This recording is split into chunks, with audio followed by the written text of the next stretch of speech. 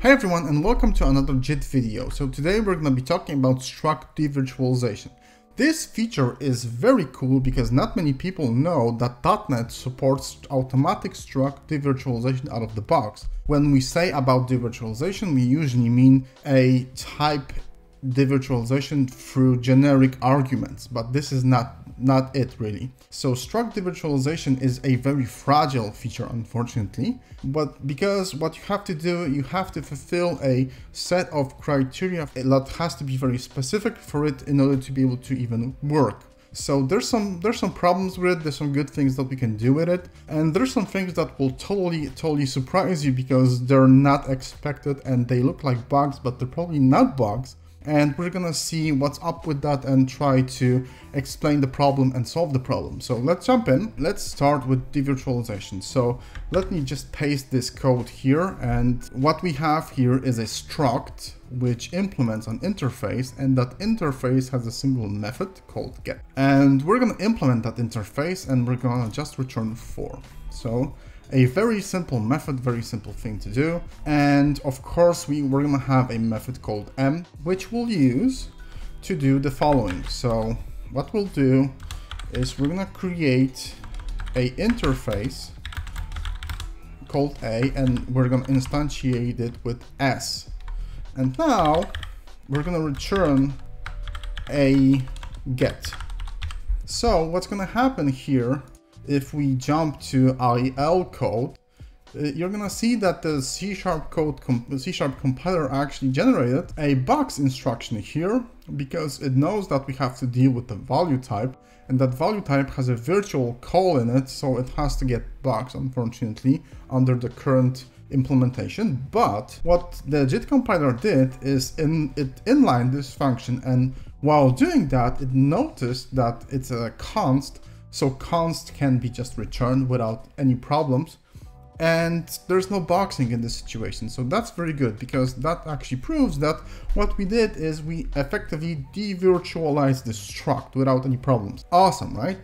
Very cool. Let's see now what we can do else with it, because when we add 1, for example, as you can see, it still got like folded into a const, and this got evaluated at compile time, so it's 5 now. And it's all good, right?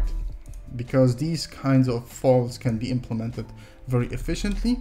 But let's see now what happens when we add 1 from the other side. So now 1 is a const added from the left-hand side and not on the right-hand side. So it's not really a huge difference, but in generated code, it's actually a drastic difference, because now what's gonna happen is that we're gonna box no matter what. This is a boxing call, and we're gonna have our struct on the heap instead of a stack, or anywhere really, because when this gets folded, it's really in a register and it doesn't have any presence. But now what you're gonna see is that we box.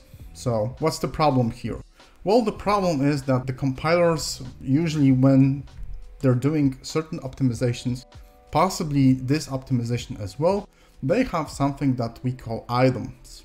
So item is a very specific pattern in code, and when we look at the IL code, now what's going to happen is wherever we have this construct here and this construct here, when we click on this, as you can see, this is a block.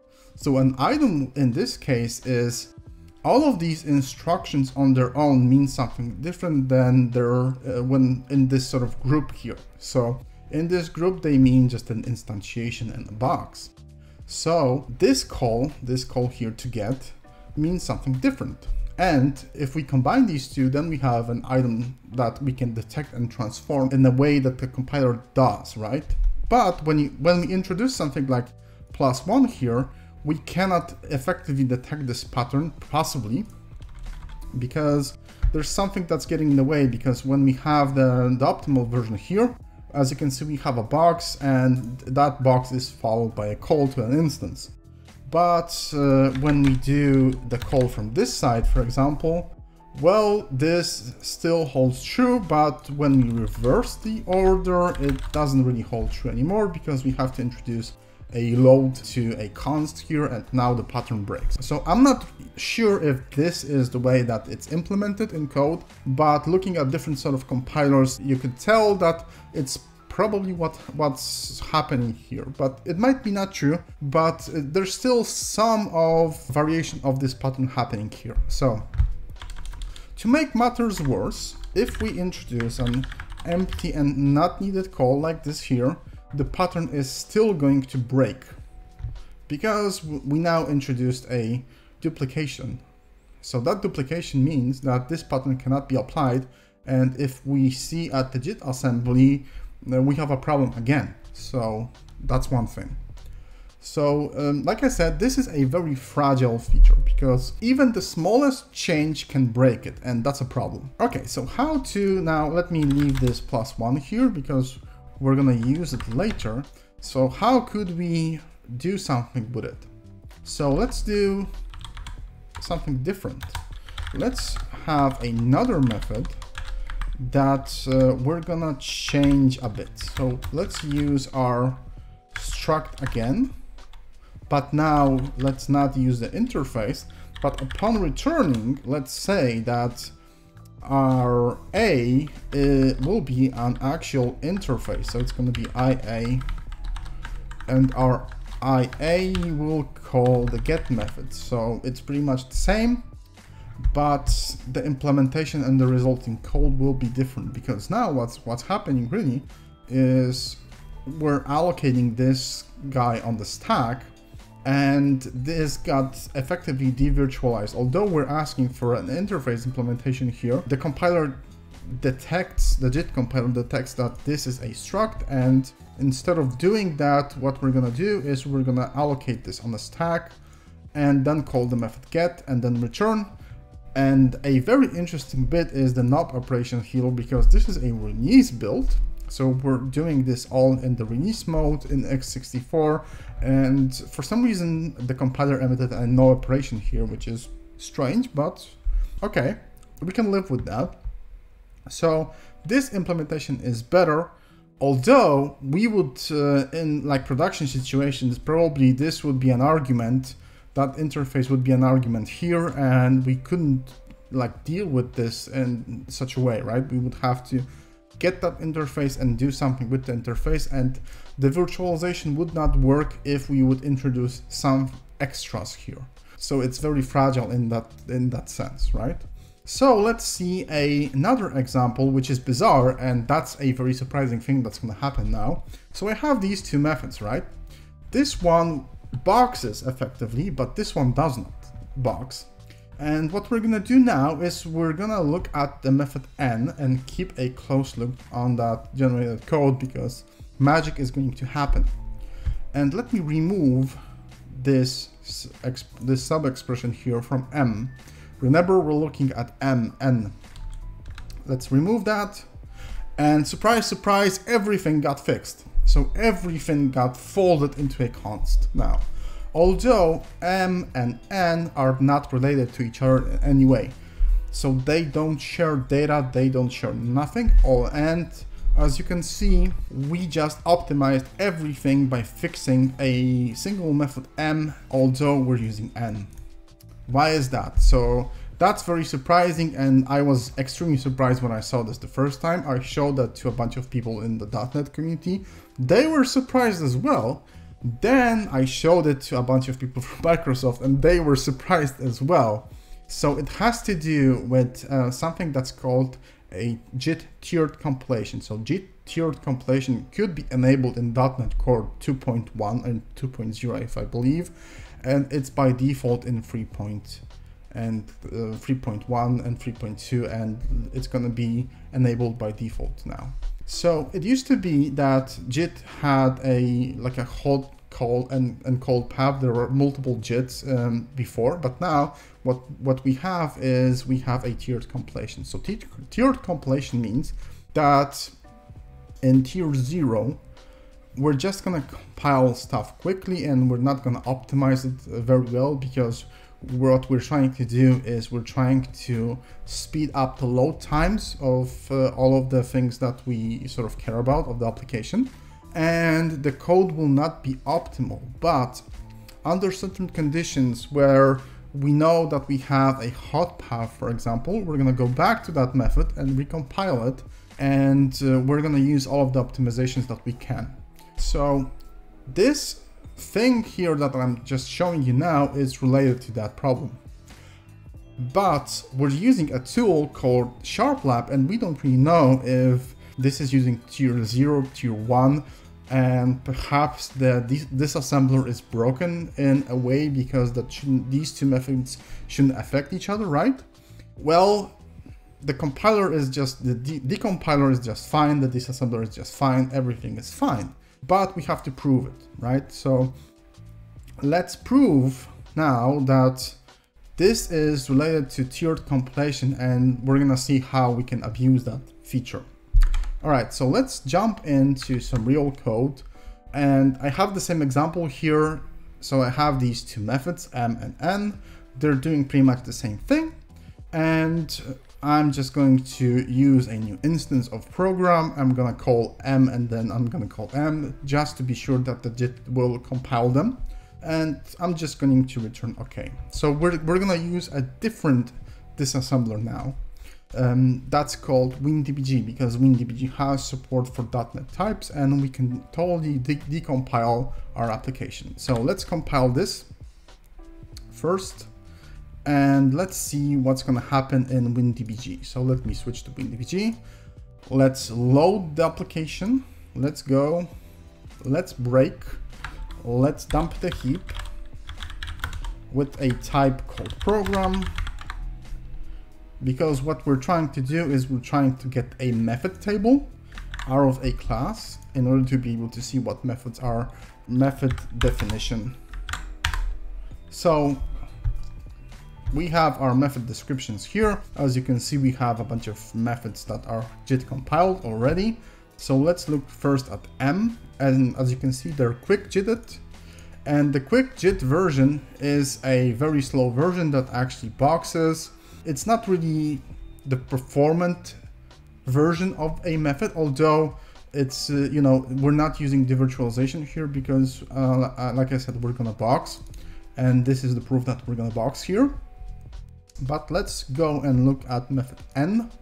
And the method n, again, is quick JITed, and the implementation is a bit different than we saw in CharpLab because it's allocating stuff on the stack, but we're still gonna box here.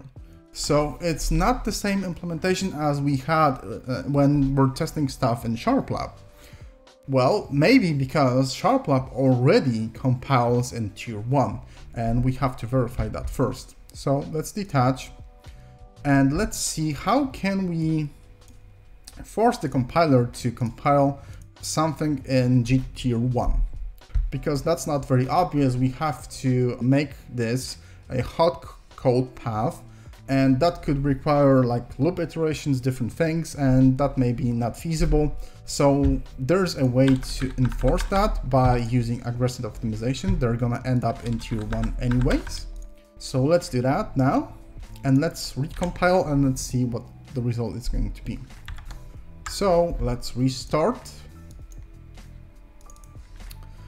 And again, let's dump the heap with a specific type. Let's copy the empty information.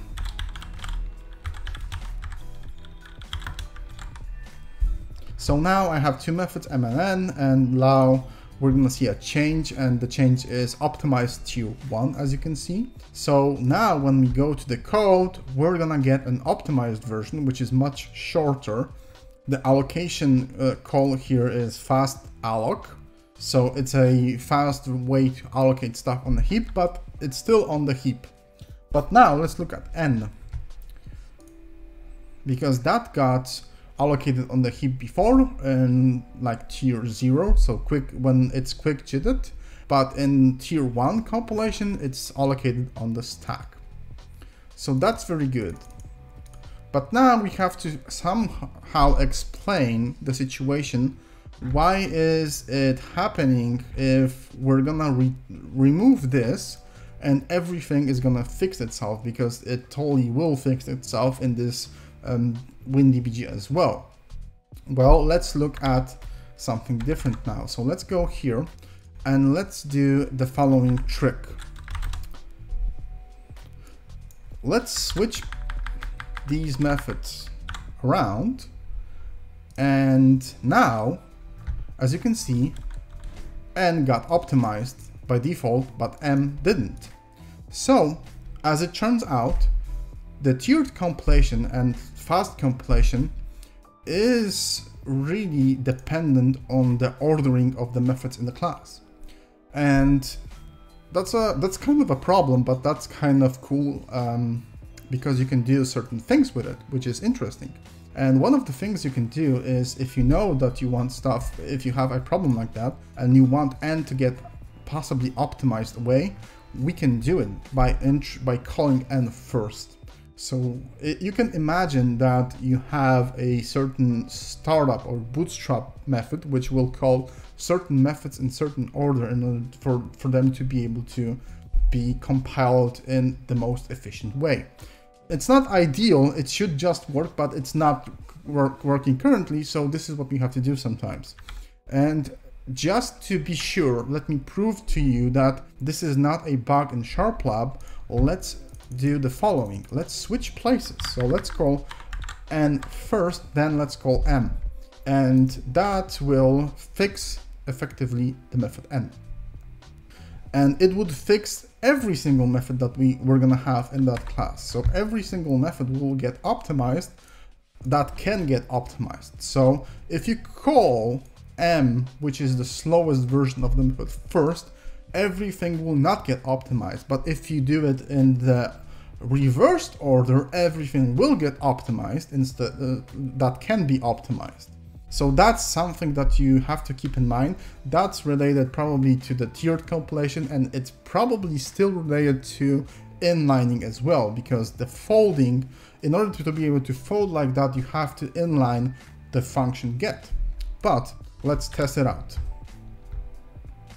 So we switched places. So now we're just calling N and then M. So what's gonna happen now? So let's dump the heap again. Let's get the method table.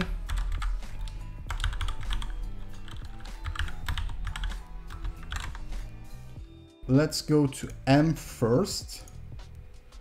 So as you can see, M got unchanged, nothing really changed in M. But now let's see the method N. And as you can see, it got optimized and folded into a const, which is awesome. So this is a very interesting feature currently. It's not all that useful because it's very sort of like hidden. It should just work, but the algorithm that detects the conditions that you have to fulfill is very tricky to do, and currently you have to be very aware what you're doing in order to be able to use this feature correctly. So perhaps in the future it's going to get implemented a bit better, and that will be awesome. But for now, you have to be very aware that this exists, and you have to be aware of all of these situations that I've just shown you, because otherwise you cannot really use this effectively. And it's really effective when you think about it, because it can fold stuff, it can optimize stuff, it can devirtualize stuff. So it's something that in like performance critical scenarios you want to do. So that's something to consider. So if you liked the video, leave a like, possibly subscribe, leave a comment if you have any suggestions, if you found some bugs, possibly we're gonna try and fix them in the description. And that's all for this video. So thanks for watching and see you next time. Bye!